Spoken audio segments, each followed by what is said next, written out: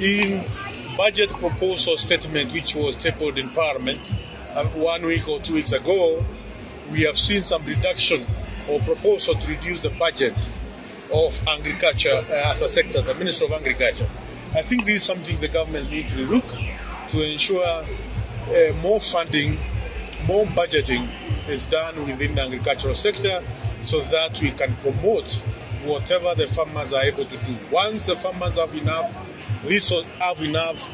farm inputs, have proper certified seeds, have availability of water. We have seen many companies which are offering drip irrigation technology and apparatus which are used in our farms for drip irrigation.